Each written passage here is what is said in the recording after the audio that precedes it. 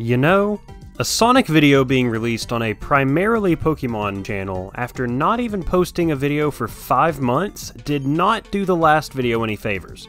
And then a quick Pokemon video did surprisingly decent. So let's do another Sonic video. What's the worst that could happen? In case you couldn't tell from my Sonic Origins review, I've really been enjoying playing this collection of games just for their ease of playing them on a current console. Being able to just turn on my PS4 and play these games in widescreen, HD, with the PS4 controller, one of my favorites, it's just a good time. And I'm going to be honest with you here, I've never really cared for Sonic 1 until this collection. I played it on the Genesis, and every single Mega Collection along the way. And the Game Boy Advance port, which is really bad. I don't think you can understand how truly bad that port is unless you've actually played it. Look up some videos on it. The reason I never liked Sonic 1 that much growing up was that I was really bad at it. I could zoom through Green Hill Zone and then once every blue moon make it through Marble Zone. I really just wasn't patient and couldn't juggle the patience and platforming required for Marble Zone. But playing it on PS4 has made me appreciate the game in a new light. I always felt like I appreciated the game, but just didn't care for it. But that's not how it is now. And so that brings us to today's video. I want to rank all 6 of the levels in Sonic 1 from my least favorite to most favorite. I'm drawing heavy inspiration from Shifrillus's Mario Kart Tracks video. Highly recommend these videos. Really good stuff. I'm hoping this will allow me to have a series that you can expect to follow this one. Sonic 2, Sonic 3, and Knuckles levels, etc. One quick thing to add, I'm going to try my best not to factor in music or boss battles to each level's ranking. Sonic opinions are incredibly divisive, but this one we can almost all agree on, music is always top tier. I'm talking straight S's across the board. And the bosses in Sonic 1 aren't really anything special, except for one of them, and even then it's nothing crazy. And the final zone is just the final boss battle, so there's nothing special there. Speaking of S tier, let's talk about how this is going to be ranked. I thought about ranking them as a tier list, but there's only 6 levels, so there would only be 1 or 2 levels in each tier. And honestly, I don't really think any of these levels would reach my personal S tier rank, maybe even the A tier. Truthfully, most of these would be in D and C. They're not necessarily bad, but it's the first Sonic game. The lesser levels have a lot weighing them down in terms of my enjoyment. And because it's the first Sonic game, I feel like they had trouble getting what Sonic is really supposed to be. But my least favorite stage in Sonic 1 probably is my least favorite of all time. Let's get rolling with Labyrinth Zone. It's a water level. What else needs to be said? There's not a lot of places in this level that you're able to take advantage of going fast anyways, which isn't a big deal, but when you're forced to move even slower through the water, it just makes the game boring. If I was able to explore underwater, I might be able to enjoy things a little more, but I can't, 'cause I'll drown. Speaking of drowning, please don't think I'm saying that Sonic should be able to be underwater indefinitely. Having to manage air bubbles while traversing through the water here is just really hard, but if you take even the slightest detour, it's going to be tough for you to gather your bearings and get back on track while trying to find some air bubbles. There's a large number of traps and enemies all throughout the level too that should be easier to avoid because you're having to take your time with platforming. But because your speed is handicapped by the water, it's still hard to avoid said traps. The spinning spike balls are just particularly annoying. I'm not a child and I know how to avoid them. I'm just impatient like a child and I want to zoom through the level quickly. And this stupid spike ball protecting this invincibility box gets me every time. I should absolutely know it's coming, but I always fall for it. Speaking of falling, the boss battle is hardly a boss. You just have to reach the top of the cavern you're in. And if you get hit by one of the traps in just the right way, you'll plummet all the way to the bottom of the cavern. I just don't like anything about this level except for the music. If the music wasn't as good as it was, this level would have no redeeming qualities at all. But that track is some good stuff.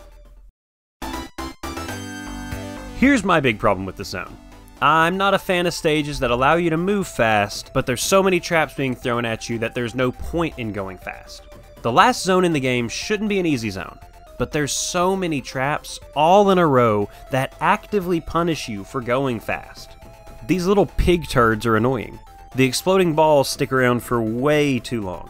You spend more time just waiting for them to explode than actually dealing with the pigs themselves. And some of these trapdoors and spinning platforms move way too fast. It almost feels like you have to be perfect with no room for error. At least there's not a ton of bottomless pits in this level, so if you miss your jump timing, you're not just completely screwed. But there are positives to talk about with this level compared to Labyrinth Zone. The rotating circle platforms that let you gain speed and get a good jump off of are fun to play around with. And what may seem like a complete contradiction to Labyrinth Zone, I love the third act of Scrap Brain, where you essentially go back to Labyrinth Zone. But really only because of the shortcut path that drastically shortens the level. But this is because it really feels like a true test of skill that rewards you properly with a quick jump to the final boss. I don't think Scrap Brain is a bad zone, I'm just not an overall fan of it.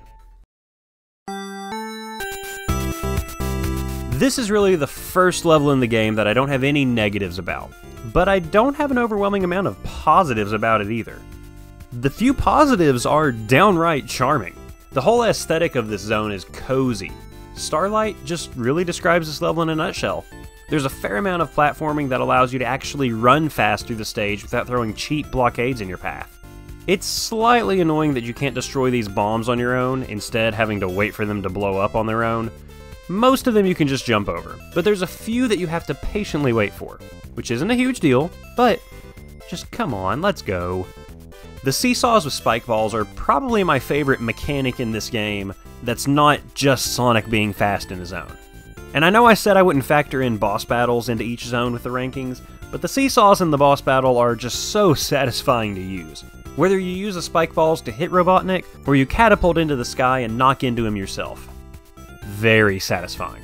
I mentioned the starry backdrop earlier and how it's so good, and I like how you can see the lights of buildings far off in the distance. But when you're looking at the buildings close by, I think it just looks ugly. Totally contrasts with the cozy star feel. The positives are a little good and the negatives are a little bad. Just about as basic as you can get. This is technically in the lower half levels on this list, but I think its positives outweigh the negatives by just a smidge. As a kid, this was my least favorite stage of all time, and I know it was a lot of people's least favorite. It may still be. But I have really come to appreciate this zone. The biggest complaint is that you go from Green Hill Zone to a zone where you move slowly. But here's where I'll defend it. This level isn't designed for you to go fast.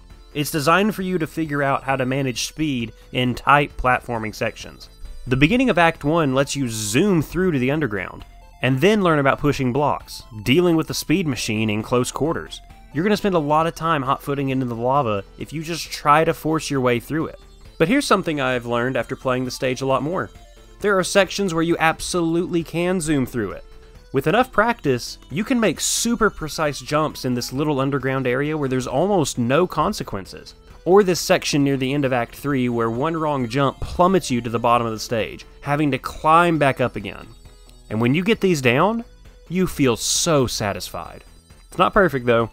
The parts where caterpillars are all just in a line and there's a spring that sends you backwards after you jump over both caterpillars, pretty lame. And these spike drops are just garbage. There's nothing interesting about them. I dislike them a lot. Okay, I know the music isn't supposed to be a factor in this, but this is the best music for a zone by far. This track slaps. I view this zone as the prototype for Casino Night in Sonic 2.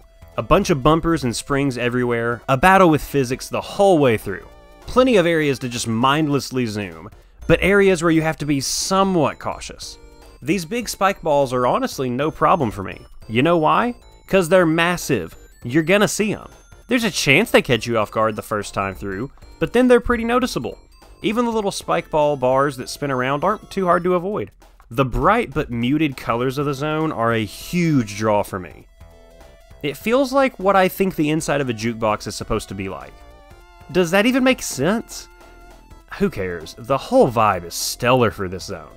The only two things that I don't care about are these big blocks that move up and down. They're just slow, I don't like them, they remind me of those spike drops from Marble Zone, and the buzz bombers are a little obnoxious in this big block zone. But seriously, the only problems I have with that zone. But come on, it's Sonic 1. Green Hill Zone is by far the best stage in Sonic 1. There's a reason it's been brought back in so many great games, and the other games it's been in. But this is where it all started. The aesthetic for the whole zone just fits Sonic. He contrasts incredibly well with the greens and browns of the stage. The rolling green hills, no pun intended, allow you to seriously blast your way through the level, speeding as fast as you can, while still being able to platform along the way. And the enemies are the right level of challenge, especially for a first level. As long as you're not just stupid, you'll understand how to take them down. The Piranha Bots jumping over the bridge just brings so much nostalgia to me. The first Moto Bug you see is simultaneously menacing and laughable. And bouncing off buzz bombers at high speeds where you can just bounce through the whole level? Life-changing. Okay, maybe that's an exaggeration, but it's just plain fun. I truly have no complaints about Green Hill Zone. I'd maybe only rank it as high as an A on a tier list of every Sonic level, but it would be very high on that list. And there you have it. Not sure how soon a ranking of the Sonic 2 levels would happen. It honestly depends on how well received this video is. In the time that I started the script, I actually did release a Pokemon-centric video on the channel, and like I said at the beginning, it reminded me of why I shifted my focus to primarily Pokemon a few years back. Anyways, let me know how much you hate my rankings of the stages in the comments below. Leave a like showing me that you think my list is garbage, and until next time, see you later!